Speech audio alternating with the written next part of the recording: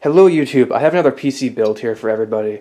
It's been about a year since my last video of a PC build, and that one was a gaming PC of sorts, but this one is a workstation PC build, which I haven't done for a while.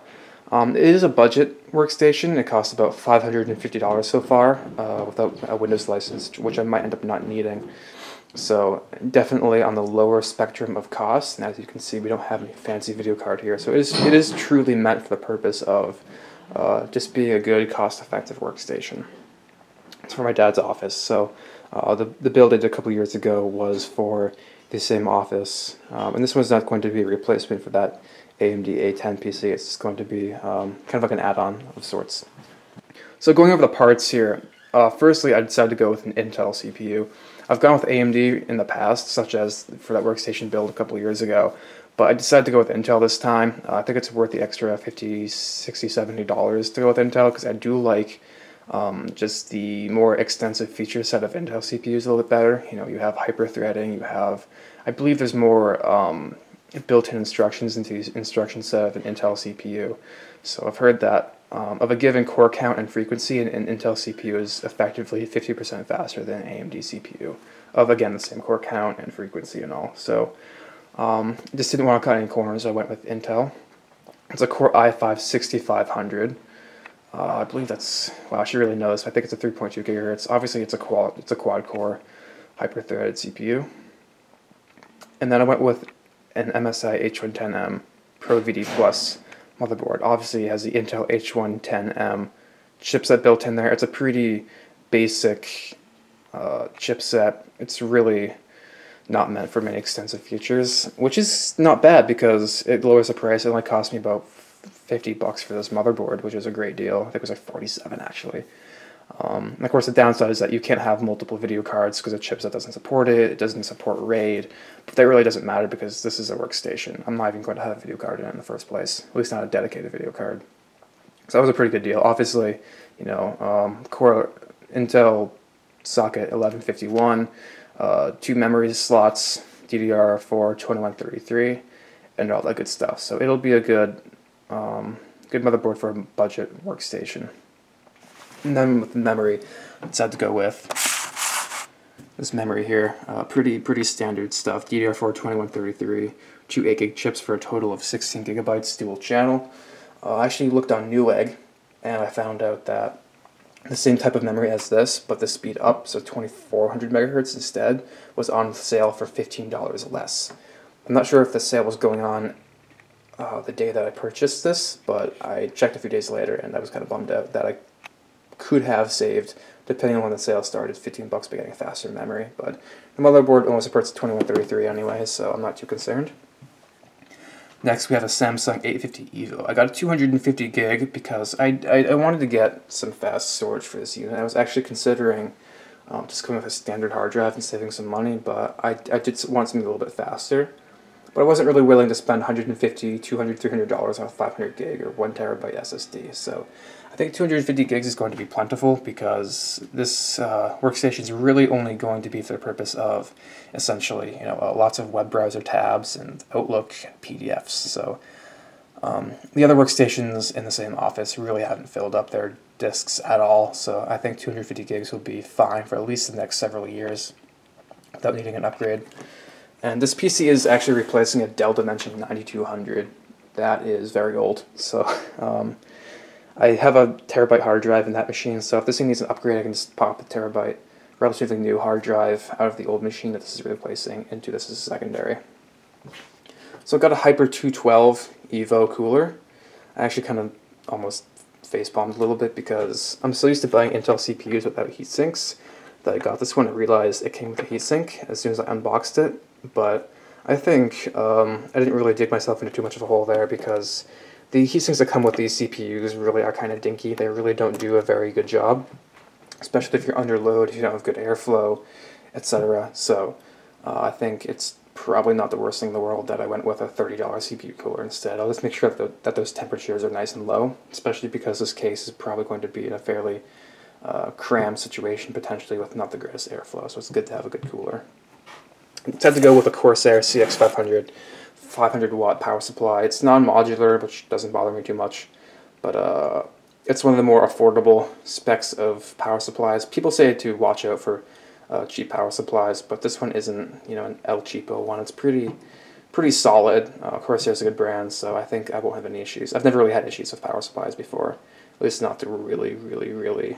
Well, at least I haven't had issues with any PSU that isn't really cheap. And then I went ahead and grabbed a DVD-ROM drive from a Dell Optiplex 780 I wasn't using. Manufactured in January of 2009. I didn't want to buy one. Let's pull out the SATA cable for it too. I didn't want to buy one for 20 bucks because that'd be stupid because I have so many spare ones lying around. So just in case we ever need to use a DVD drive in this machine, I do in fact have it. Just, you know, if we ever need to load Microsoft Office off a disk or anything. And for the case, I went with a Corsair Mid-Tower 200R case. Can't see the front super great, but this was about 60 bucks. I didn't want to skimp on the case too much. When I built my dad's workstation a couple years ago, I kind of bought a really cheap case, and it was just flimsy, really not the greatest thing in the world. So I decided to go with something that's a little bit more solid, looks good, feels good, has USB 3.0 in the front. That was a huge point of mine, because people who are going to be using this aren't super technical, wouldn't really pay attention to USB 3.0 versus 2.0, so I don't want people plugging in giant, you know, external hard drives and not realizing it's only 2.0, so that was a big point for me. And it's a pretty solid case. I like the way it looks. It's made out of mostly metal, some plastic parts. So it looks like it'll be a pretty good fit. It's got a fan in the back, of course, but I was also delighted to find that it has a fan in the front as well, so I really don't need to add in any of my own fans. The only thing I don't like about it is that it has this big grate in the top. It doesn't even have a filter for it, so dust is going to fall right through these holes, which I'm kind of bummed out about, especially because the CPU is going to be right here. So I'm going to get a lot of dust and dirt and just crap falling through the top of this. If people put stuff on top of it, that will end up dusting up the inside, and just, I don't know, it's not that big of a deal, but I'd prefer that this weren't there at all. Either that or maybe one fan slot just with a dust filter, so we don't have any issues with that, because I'm not going to be putting top fans in this. So I think that's pretty much all I got for you now at this point. I'm going to go ahead and put this on time-lapse mode, which a lot of you are probably waiting for, and I'll go ahead and put this thing together.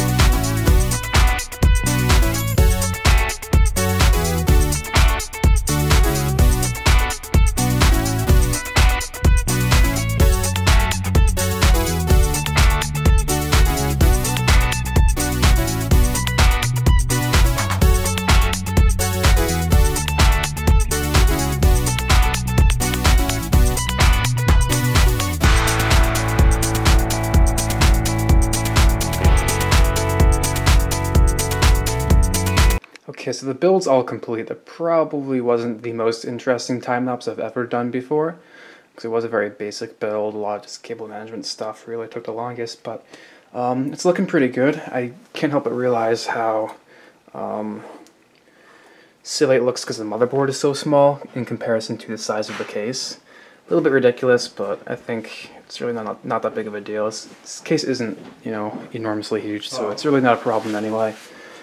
I decided to put the power supply facing upwards because, you know, we have plenty of space for airflow, like I just said, so there's really no sense to have it upside down, sucking up really dusty carpet air. So I decided probably the best option for longevity just to have it facing upwards. A lot of the time in the build was spent figuring out the heatsink and just kind of getting it all ready to go and everything lined up properly, all the pieces lined up, putting the back plate on the back side of the motherboard so that I would be, like, you know, getting thermal compound everywhere, trying to put it on without figuring it out first. I did what I could with the cable management. It's pretty great that it has this little back area here, but cable management isn't perfect. People are always very critical on YouTube of people's PC builds, cable management wise, but I'm really not too worried about it. Nice old DVD drives all in there. This case has 4 2.5-inch screwless bays right there that make putting the SSD very easy, or make putting the SSD in very easily. I can't say words, sorry. And then we have 4 3.5-inch bays I'm probably not going to use. So one issue I did have was that this motherboard only has 2 fan ports, one for the CPU obviously, and one for the system fan, which is the back fan. But this guy has nowhere to go. And I do have adapters that will adapt this to Molex, so I can plug it into some of those spare connectors down there, but I don't have any with me, so this fan might have to go not being used for a little while. Which should be okay, it's not critical. I think the temperatures in the system will be absolutely fine, so I'm not too worried about it. So next step is to load Windows on it. And I do definitely like the case in general. Again, this mesh top here is kind of weird. I'm not sure if I like that, but otherwise pretty happy with the case. The build quality is nice and good after having had my hands on it for a while. And yeah, everything looks pretty good, so I'm going to go ahead and try to start it up now. Okay, so red light there tells me it's on.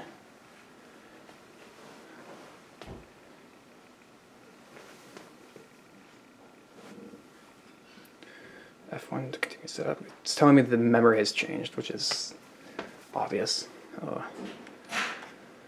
So it does support mouse. It's a nice little UEFI, not like the old BIOSes of 10 years ago. So as we can see, we have my SSD in there. It's SATA port 1. The DVD drive is SATA port 2, and then memory is running at the proper speed. We got 1684 megs of it. Perfect. Yeah, I think this all looks good. I'm just going to double check all these settings, make sure everything's on the optimal settings, and I'll go ahead and start loading Windows. Alright, so the PC's all set up and going. I don't have any Ethernet here. I mean, I do, but it's broken. So what I did was I took my other laptop and plugged it in through Wi-Fi, and actually shared the Ethernet connection out to this machine, so it's going to theoretically have internet essentially through my laptop's Wi-Fi, which won't be super awesome, but it works at least. I was digging through a bunch of my stuff, and ends up I do actually have an adapter for this fan here, so I adapted the 3-pin to Molex. It looks like an old crummy adapter, but I really don't care. And now that fan's on, it's still nice and quiet. The fan doesn't make too much noise, so I'm happy with that. I'm installing the drivers from the disk. Now the DVD drive actually came in handy quite a bit because I have a USB here that I load Windows from. It has a lot of different versions of Windows installers on it. But for some reason the machine didn't want to boot off of, I mean it would boot off the USB, but I think Windows 7 is compatible with any of the USB devices built into this motherboard or on the front of the case, so it didn't really, it wouldn't let me set up, it couldn't initialize the USB drive, so I had to actually burn a Windows 7 install disk with my mom's laptop just for the purpose of doing the install this one time, which was a bit of a pain, took me a little bit of extra time, but it worked out in the end. And it is definitely useful to also have a drive for the driver installation. Otherwise I have to download them on my laptop, put them in a USB and transfer them over. But so yeah, I'm installing those drivers off the disk, and as soon as that's done I should hopefully have internet connection because I don't have the LAN drivers installed at all right now, so I can't get internet through that network cable and download the latest ones. So at any rate, things are looking good. I'll probably do a little bit more of an update once everything is set and done. Alright, so the Windows 7 key I had didn't work out. Microsoft blocked it for activation, and it didn't really work out like I had hoped, so I went ahead and I bought a brand new copy of Windows 10 Home. This is for a semi-professional environment, but I do not need the features of Windows 10 Professional, like joining domains and deploying GPOs and things like that. So Windows 10 Home was going to serve, or is going to serve, the purpose of this PC just fine, so I went ahead and installed it. It seems to be running smoothly. I actually installed the drivers off of the setup disk, which I did not take out yet, because my internet is so slow that I don't feel like downloading them here. So what I'm going to do next is I'm going to take this to the office where it's going to be set up and go ahead and do the rest of the software install. So that's where I'm going to leave the video off now. You know, the PC is running quite well. It runs nice and zippy with that SSD and everything. As we can see, we're running at pretty low CPU usage and everything, you know, matter of a few percent. If I go ahead and I change this graph to be logical CPUs, we only got 4 of them. I guess hyperthreading is not turned on, but at any rate, 16 gigs of memory, everything looks good. So that'll be it for now. So all in all, thank you all for watching, and I hope to make more videos like this in the near future.